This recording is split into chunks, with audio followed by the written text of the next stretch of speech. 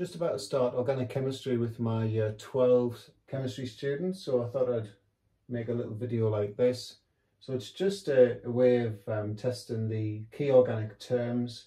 You can see them written up there. So saturated, unsaturated, aliphatic, aromatic, cyclic and alicyclic.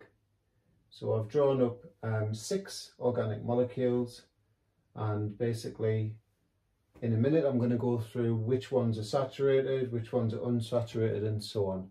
So if you want to have a go at that, pause the video and then play on when you're ready for the answer. Okay, so we'll start with saturated. So a saturated organic compound only contains carbon-carbon single bonds. So not that one, because there's a double bond.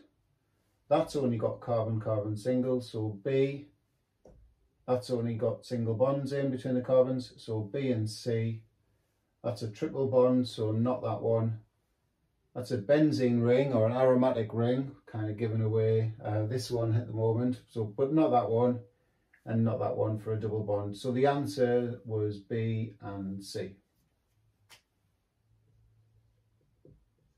So saturated, carbon-carbon single bonds only. So unsaturated is a molecule that contains a multiple carbon-carbon bond. So you can see this one, this one, this one, and also if it's aromatic or it contains a benzene ring. So that one, okay? So A, D, E and F.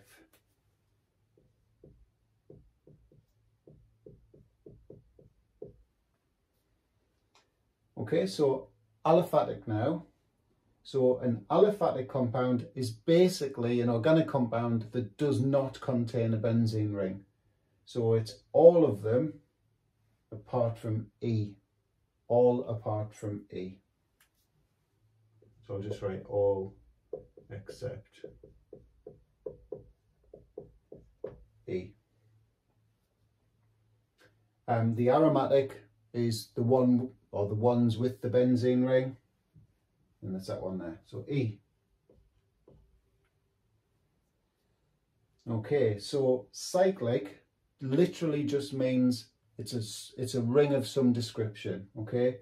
So we've got a ring here, we've got a ring here, and that's a ring as well. So the cyclic ones are A, B, and E.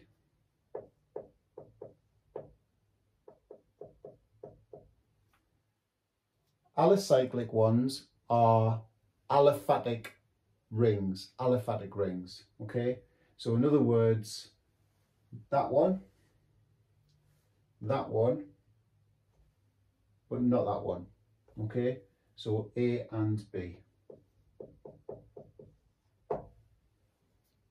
Okay, hope that was helpful. See ya, bye.